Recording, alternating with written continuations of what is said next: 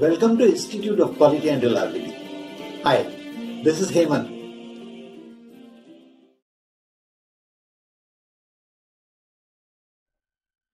Weibull live data analysis of complete data with free software.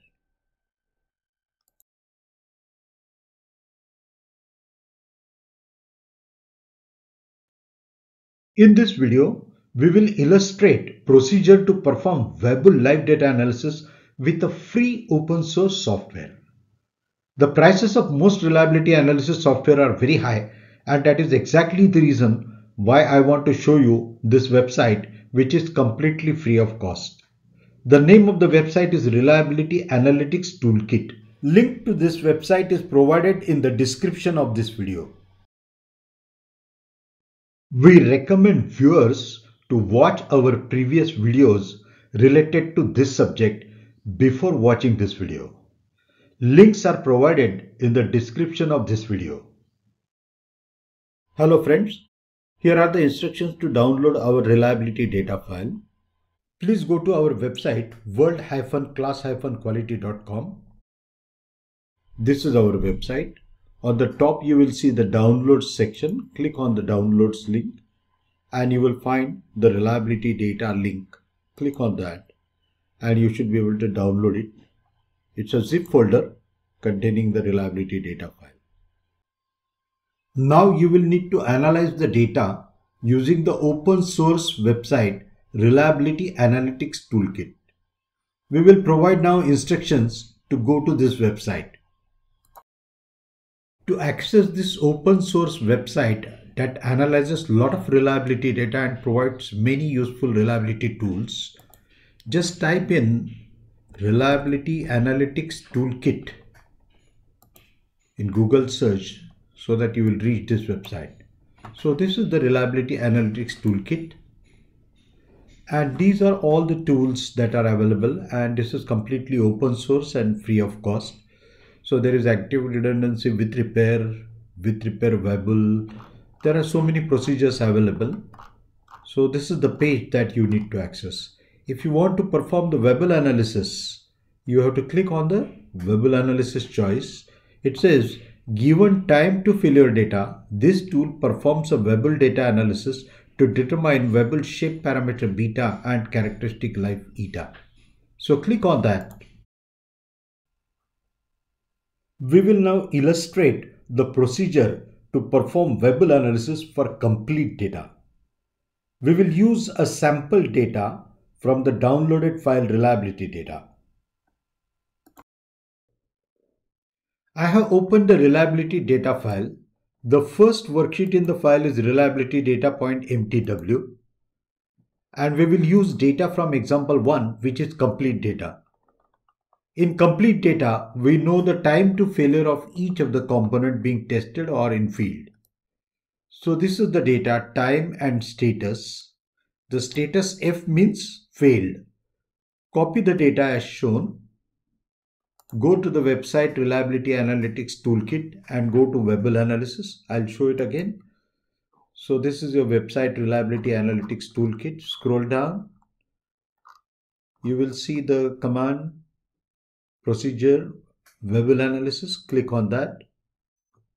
So this is the procedure. There are instructions available how to use it. There is a box here where we have to paste the data. And I'm just deleting the data which is already existing in the software, and I'm pasting our data with Ctrl V command. So it has copied the data directly from Excel.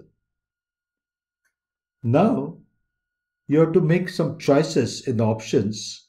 The summary table, also click on the increment order table so that you will know the median ranks, etc. And then plots. Check all the plots, Weibull capital F of t, which is the cumulative failure function, reliability of t, which is the survival function, small f of t, which is the probability density function, h of t is the hazard function, failure timeline also you can put.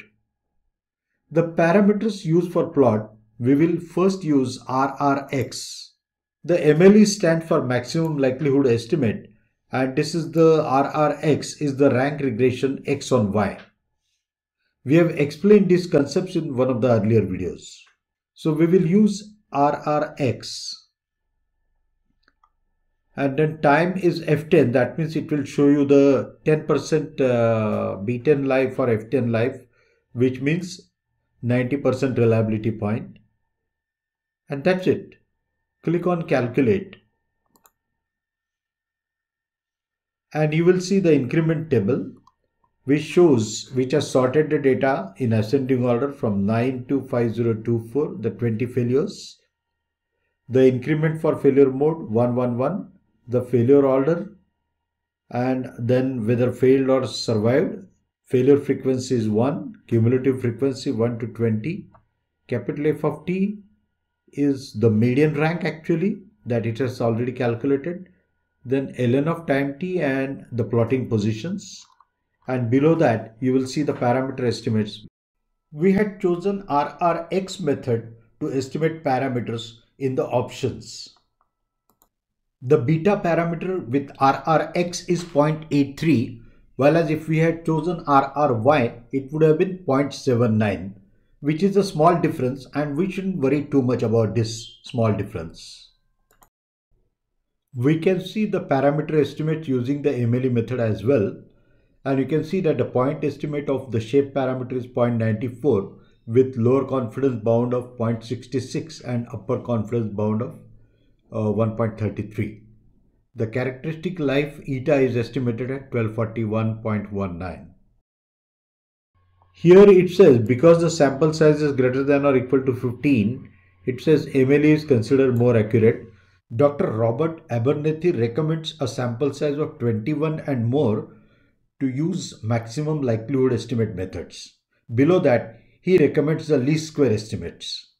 As we scroll down, we can see the table of calculations made by the software, and below that, we will see the Weibull probability plot. The software also shows the upper confidence limit and lower confidence limit, and it also shows two or three gray points.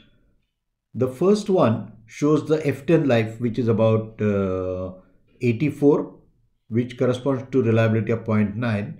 Then it shows the mean life in the second gray point.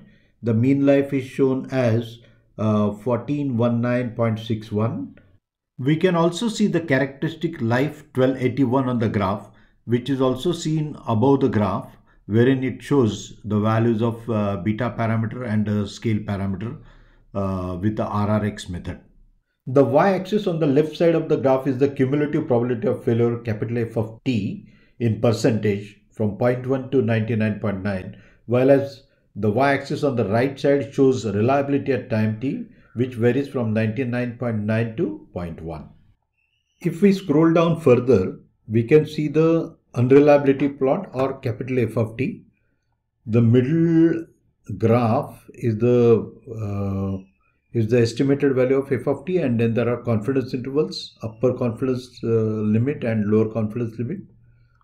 Further scrolling down shows the reliability plot or the survival function. Again, the middle plot is the estimated reliability plot, and then you got upper confidence limit and lower confidence limit.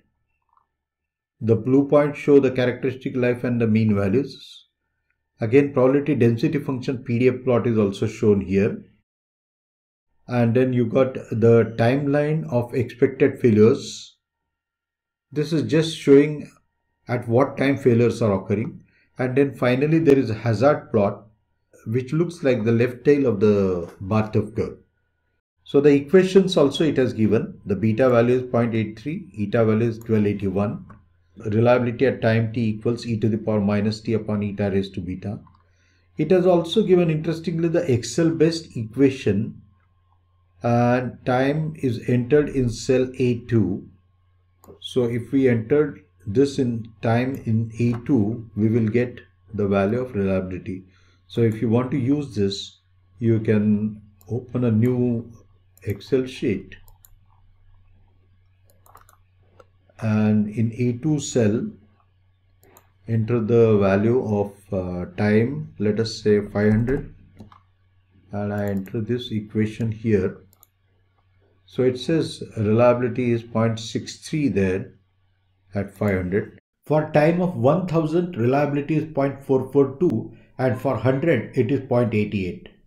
And if you see, the beaten life was given here at 84.05. So if you want to put 84.05 here, it should show 0.9. Yeah, it shows 0.899, that is 0.9. So it gives a beautiful calculator also, which you can directly paste in Microsoft Excel. So this is a very nice open source software. One of the limitations of this is you cannot select the distribution that is the good fit for your particular data. Like softwares like Minitab or Weibull++, they will show you which distribution is the best fit. But in many cases, finally, we tend to choose Weibull. So this works in most cases. So I would say that if you are using this software, you should look at the probability plot and whether the points are near the straight line. In this video, we have explained how to perform Weibull analysis of complete data using an open source free software from the website Reliability Analytics Toolkit. Hope you liked our video. Thanks for watching this video. Hope you found it worth watching. Please subscribe to Institute of Quality and Reliability channel if you want to watch more videos on reliability engineering, Six Sigma and quality engineering.